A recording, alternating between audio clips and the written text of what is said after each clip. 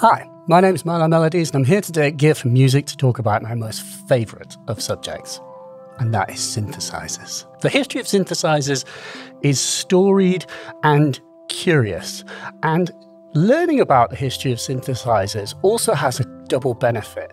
By learning about the different ways that synthesizers develop, they can teach us about different ways to approach modern synthesizers. So it's really valuable to do, and it's just an interesting history lesson. This is the first in a whole series of videos, and in upcoming episodes we'll talk about specific models of synthesizer. I'll actually show you all the different types that you could get, and we'll learn to program synthesizers too, starting with subtractive synths. So subscribe if you'd like more synth goodness. But there's quite a lot to get through, so let's begin. So firstly, other than being a source of complete and total financial ruin, what is a synthesizer and why do you need one? Like you have to ask. So a synthesizer is an electronic musical instrument. It synthesizes sound. And so a synthesizer is one of the most chameleonic, flexible instruments that you can have in a studio. Second only, of course, to a sampler, but a synthesizer can make sound all by itself. And the whole idea is that just you and your synthesizer in a studio can layer up all the parts to make a complete recording just by yourself. So they're an amazingly liberating tool because there's nothing between you and the music you want to make.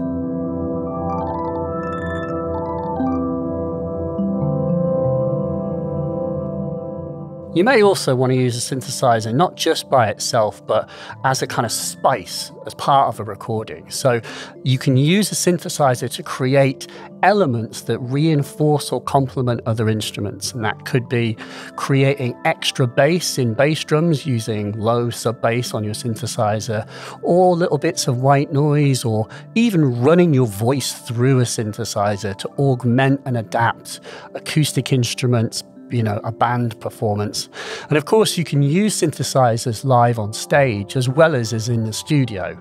Synthesizers can be huge and massive. They can be big telephone exchange-like objects. They can be very small and portable. They can be software as well as hardware, and they can even live on your phone. But the other interesting thing with synthesizers is they can both do exactly what you tell them to, or they can give you inspiration when you don't actually know what you want. So this word synthesizer implies that synthesizers create synthetic versions of things. And that's sort of true. There is, of course, a huge need for keyboards that sound like real things, for people playing in bands, playing the sounds of a piano or a Rhodes piano or of violins and strings is hugely valuable. But at the end of the day, while a synth can do a pretty convincing impression of an acoustic instrument, and they've obviously gotten a lot better as time has passed, it's still hard to do, and it's still a lot easier just to hire an actual musician to play something and let a synth be a synth. You might think that this is a modern realization, but it's not. People were realizing that synths can and maybe should just be synths right from the moment that they were being pioneered.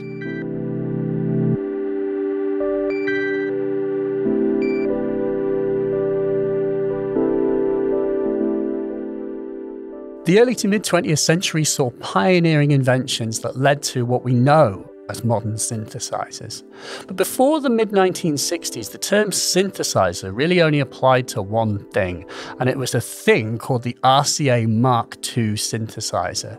This was a very large, very expensive machine at Columbia Princeton Electronic Music Center in New York. It was a fantastic machine, hugely powerful. It was polyphonic, but it was programmed using punch cards in a slightly abstract way, and that led to very abstract music being created with it. It was very powerful, but it was very exclusive. You could hardly get one in your own home or have access to it. And the other key point with it is that it could not be programmed in real time. Now, there were some electronic music instruments that could be played in real time, but they were a lot more limited. Probably the most famous of all is the Theremin.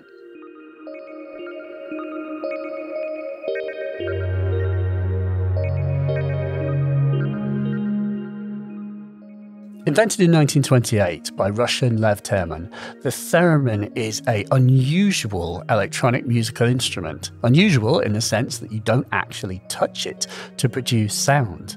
The way that it works is by moving your hand in an electrical field. By moving your left hand, you create volume swells, and by moving your right hand further to and closer to an antenna, you control the pitch. And by doing these two things in combination, you can control pitch and volume. The theremin, played well, can sound beautiful like a violin, but it is a difficult instrument to master. And of course, if you're used to playing a keyboard with black and white keys, it's a very unusual system to have to master. So we kind of needed something a bit more developed.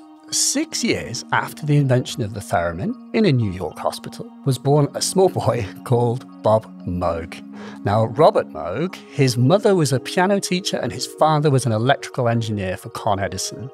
And that unique combination led to a boy that was interested to some degree in music, but especially in electronics and engineering. Bob built lots of hobbyist kits and was interested in taking apart radios with his father and assembling organs, and especially, as time moved on, theremins. And at the tender age of 19, Bob Moog created his first company, RCA Moog Co., selling theremins and theremin kits in 1954. While conducting theremin demonstrations in November 1963, Bob was approached by a jazz musician called Herbert Deutsch. And Herb had owned a theremin that he'd actually built from one of Bob's kits. And Bob and Herb hit it off immediately, and they began to talk excitedly about concepts for synthesizers. In Herb's words, the idea that they were trying to arrive at was having synthesis at your hands. It's the idea that in your own home, you could have a synthesizer. And together, the two started to form ideas about how they could shape and control sound. Bob and Herb struck upon a whole series of designs for discrete modules, each responsible for different aspects of creating, filtering, and shaping sound. Harnessing this concept of voltage control, they developed a system of modules that took bright, buzzy sounds created by oscillators, filtered them through filters with a very lovely resonance control, and then articulated both the volume and filters and other parameters with modulators like envelopes.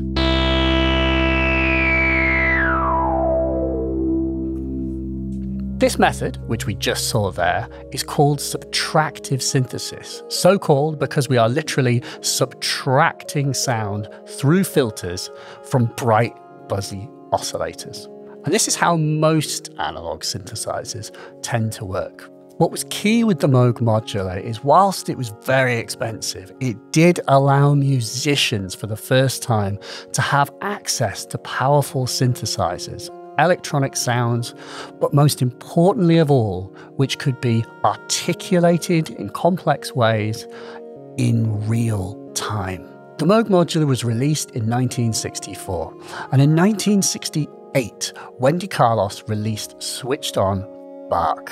This is an absolutely essential and seminal and important record in the history of synthesizers.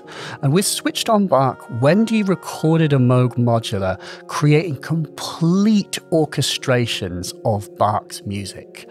She did this bit by bit, track by track, one note at a time, using a Moog Modular and a multi-track tape recorder. This record was an absolute sensation. When it came out, it hit number 10 on the Billboard charts in the USA, and it became one of the best-selling classical records of all time, selling over 1 million copies, and then spawning an absolute army of copycat records. The Moog Modular was adopted by library musicians, by universities, and also by rock stars, with Moog Modulars being used on records by The Doors.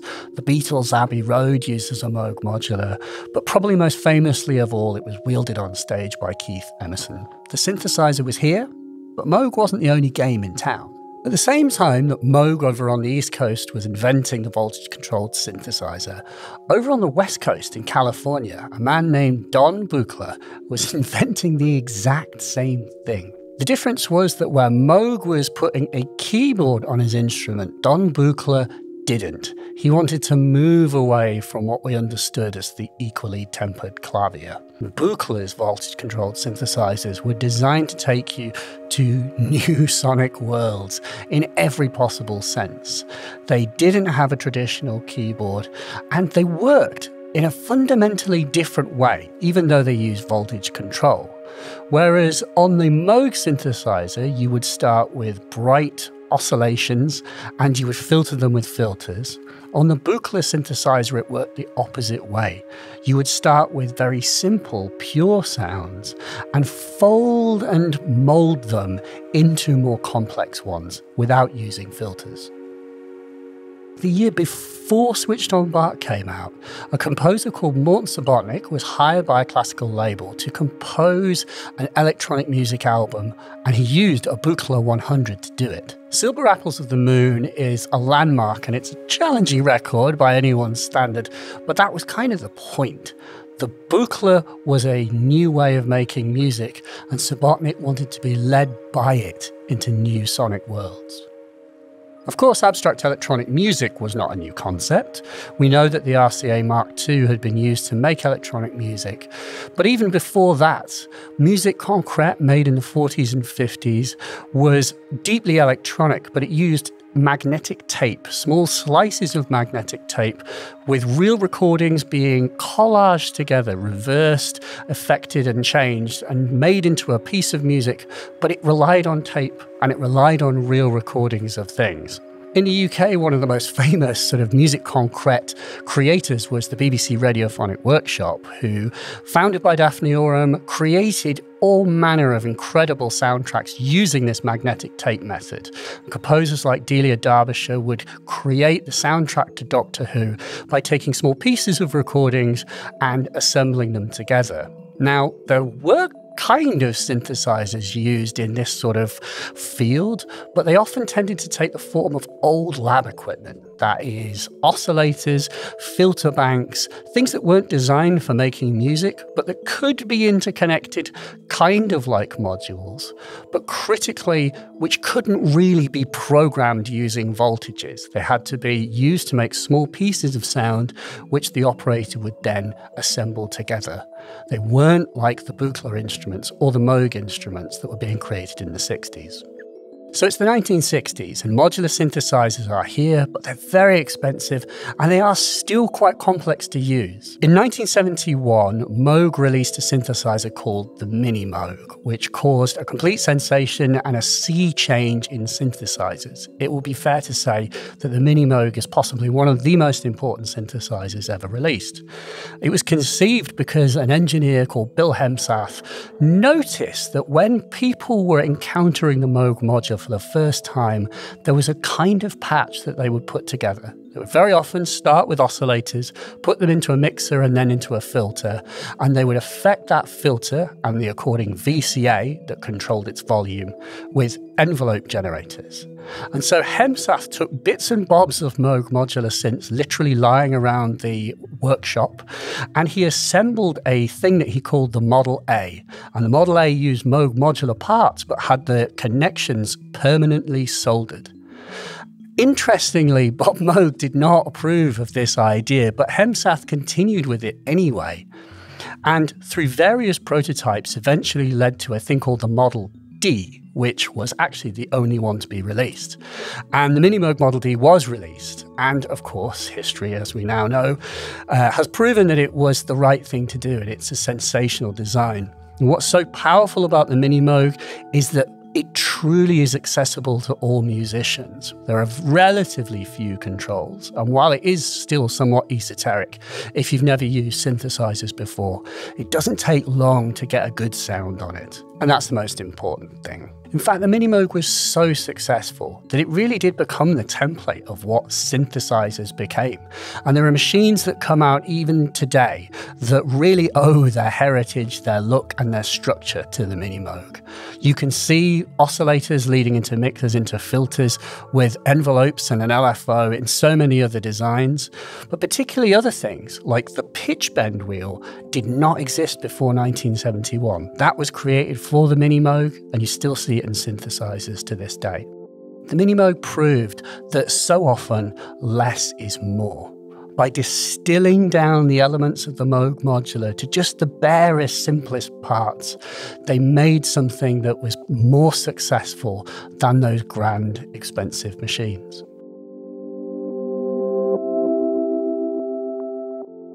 Now, up to this point, synthesizers had been largely monophonic. That is to say that they could only play one note at once. Now, while we had string synths, which are like simplified forms of synthesizers, really it's only in the late 70s where we see true polyphonic synthesizers starting to emerge, beginning with giants like the GX1 and then the CS80, but perhaps most famously with the sequential circuits Prophet 5, which was the first synthesizer that was truly polyphonic, but also had patch memory. In the years that followed, polysynths became more and more affordable. We had the Juno 6 and the polysynth, and from Dusseldorf to Detroit, any musician who wanted access to a synthesizer, to the large part, could get hold of one. Synths were here, and they were here to stay. But very soon, the comfortable world of analog synthesizers was about to be turned on its head with a new synth made by Yamaha called the DX7. Now, the DX7 was a digital synthesizer, and it was capable of quite astonishingly realistic approximations of acoustic instruments. You may laugh now to hear what was considered realistic, but if you compare it to what analog synthesizers were capable of, and consider the fact that it was 16-note polyphonic and with patch memory, it's not hard to see why people were throwing out their analog synths. And it's weird to see the way that analog synths change. Post-1983, you'll see analog synths with all of the dials and knobs taken off that look more digital, more like the DX7. This is a bit of an issue, really, because we've come to realize that the knobs and dials, the sort of immediate tactile interactivity of analog synthesizers is half of what makes them appealing. The DX7 didn't have knobs. It had a single slider, and FM synthesis in and of itself is very different to analog synthesis. Although we can create frequency modulation, which is what FM stands for, using analog synthesizers, it's in a more complex and structured way in the DX7, and there's only a 2-line LCD to edit it with. It's quite an abstract way to make sound if you're used to the way analog synths, and a great many musicians, it would be fair to say, tended not to program their DX7s. And I think that it's a story of lore that when DX7s would come in to get repaired at Yamaha, people would note that none of the sounds had been edited and that only the third-party sounds had been left in. The thing, though, I've discovered personally is that programming FM synths can be hugely gratifying and interesting. It's just a completely different world. Interestingly, it's actually more like the world of Buchla when you consider the way that the sounds are structured. You start with simple sine waves and you make them more complex by folding them on top of each other. But FM synthesizers can just be a source of wonderfully strange pads and basses. And actually, despite the label of cold that gets assigned to digital synths, on the other hand, I actually find the original DX7 certainly to be very warm and sort of fuzzy and interesting, which is to say that all synths have their value. It's just a question of understanding what makes them great. Of course, there's loads and loads more to the story of synthesizers that we can't cover today. There's a whole litany of legends that were released in the 20th century and that really defined the course of music technology. But I want to end this video by talking a little bit about the computer revolution, because I think that was kind of the next biggest thing. And in the late 90s and certainly the early noughties, we found that our computers were powerful enough to host virtual analog synths and digital synths, and really our entire studio in the box. this was a very intoxicating thing. It's incredibly exciting to suddenly have all of the limitations of hardware stripped away. But it's fair to say that as years have passed, people have come to return to a more hardware way of making sound. And we can think of the computer as a kind of ultimate tape machine and do what Wendy Carlos was doing when she made Switched On Bach, but just times a million. We have all the editing power and capability of a computer at our disposal, and we can still use real analog or real digital or virtual analog or virtual digital synths, whatever suits our budget and needs. It's all in how we approach it. And that's the most interesting thing about synthesizers. When you need a hammer, they can be a hammer. Not literally, because that would invalidate your warranty, but they can do exactly what you tell them to. And if you know what you want, you can get it on a synthesizer. But the opposite thing, where you aren't sure what you want, is almost more interesting to me personally. The idea that a piano player knows that they can move their hands on the keyboard and discover chance, interesting new melodic combinations. And on a synthesizer, if it has a keyboard, then you do have that ability too. But what's amazing about the synth is that you also have the ability to explore new timbral worlds as well. You can create completely new sonic worlds as well as melodic. And really, with the exception of the sampler, there's just no other instrument that gives you that level of freedom. If you have a synthesizer and a computer to record it to, you have a limitless wellspring of inspiration. The possibilities are truly endless. So that's it. In the next video, we're going to talk all about the different types of synthesizer that you can get. I'll actually demo them for you, talk about what's good about them, what kind of sounds you can get from them. So subscribe, check that out. And if you would like to look at synthesizers, there are lots of links below. Check those out. Thanks very much for watching. We'll see you next time.